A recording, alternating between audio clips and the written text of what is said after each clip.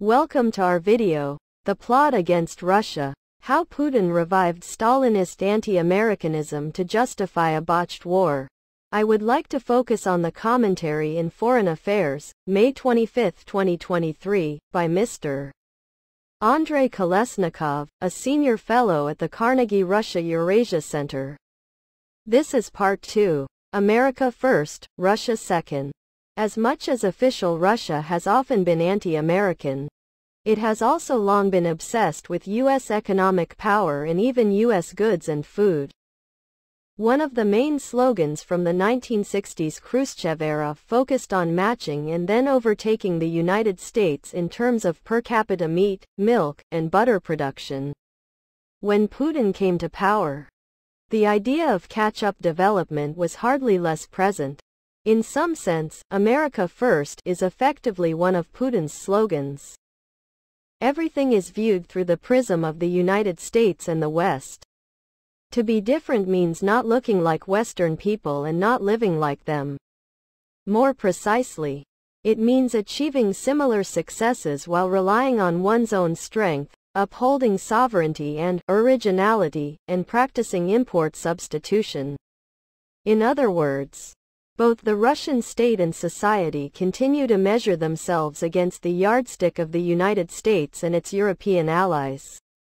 The pattern goes back to the earliest Soviet years. American bourgeois specialists appeared in the Soviet Union during Stalin's industrialization drive in the 1920s and 1930s. The Soviet writer Valentin Kataev depicted them somewhat ironically. But the truth is that without U.S. technology, it's unlikely that an industrial breakthrough would have been possible.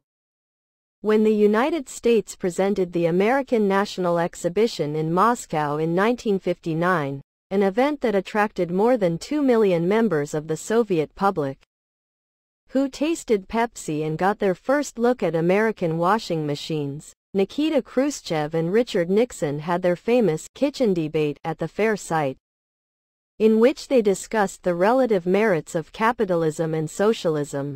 At the time, the Soviet leadership clearly felt its backwardness in the consumer sphere. This was also why the Soviet Union had to lead the way in the space race, to break free of the catch-up matrix.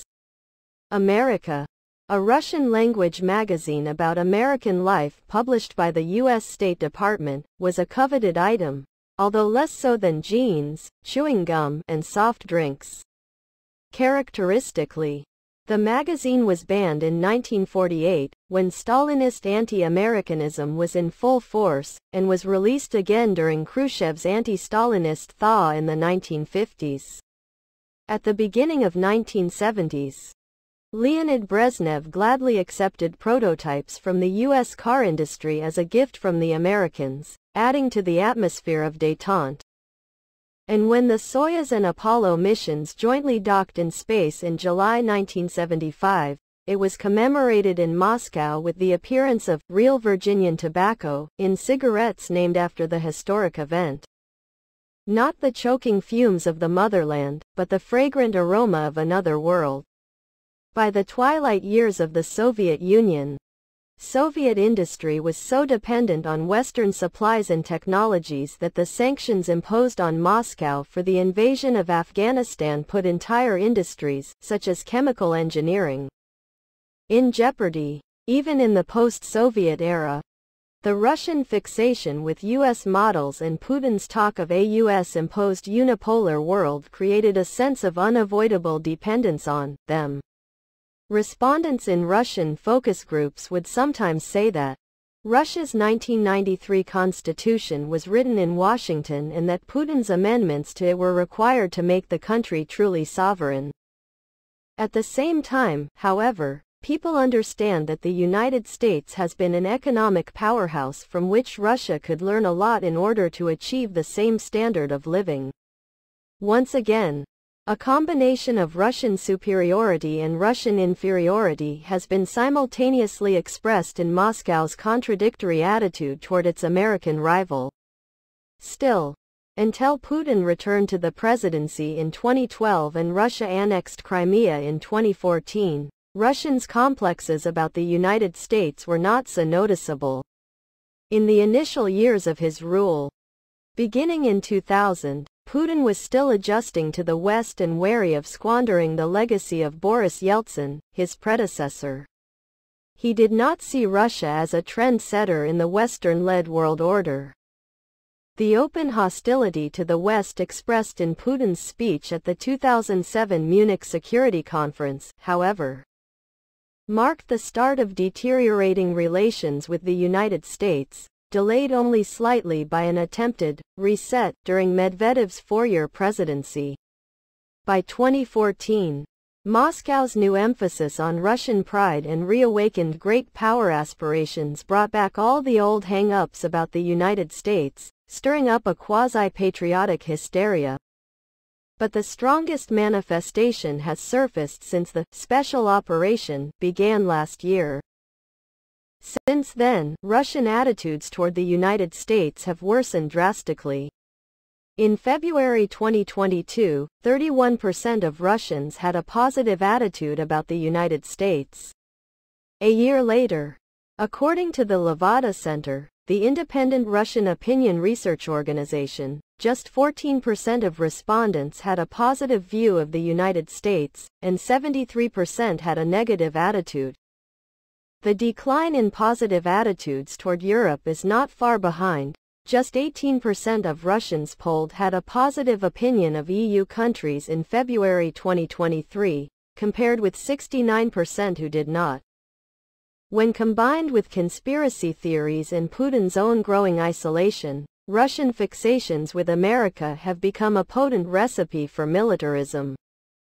Putin's embrace of conspiratorial anti-Americanism is especially dangerous because of his regime's growing disregard for the old red lines. During the Cold War, at least, both sides agreed that the consequences of inflicting damage on each other would be unacceptable. Putin's problem, in fact, the whole world's problem right now, is that the Russian government lacks the one instinct that since the late 1960s has consistently led to détente with the West, the willingness to negotiate.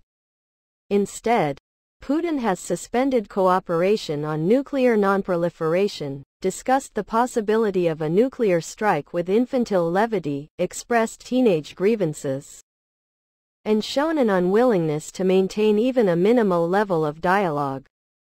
All of these actions unfavorably distinguish Putin's anti-Americanism from that of his late Soviet predecessors. The political personality of Soviet power as we know it today, Kennan wrote in 1950, is the product of ideology and circumstances. If one looks at the sources of Russian conduct today, the circumstances are a dictator obsessed with his mission. As for the ideology, Russia's new foreign policy concept refers to the country's special position as an original state civilization, a vast Eurasian and Euro-Pacific power, a noteworthy new term. This concept further cites Russia's role in consolidating the Russian people and other peoples that make up the cultural and civilizational community of the Russian world, a geographic space whose borders are not specified.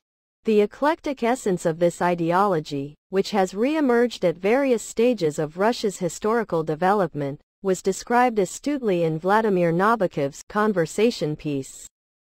1945, a short story in which a former White Army colonel who emigrated to the United States declares, "The great Russian people has waked up and my country is again a great country." He continues, "We have had three great leaders. We had Ivan, whom his enemies called terrible, then we had Peter the Great, and now we have Joseph Stalin. Today, in every word that comes out of Russia, I feel the power, I feel the splendor of old Mother Russia.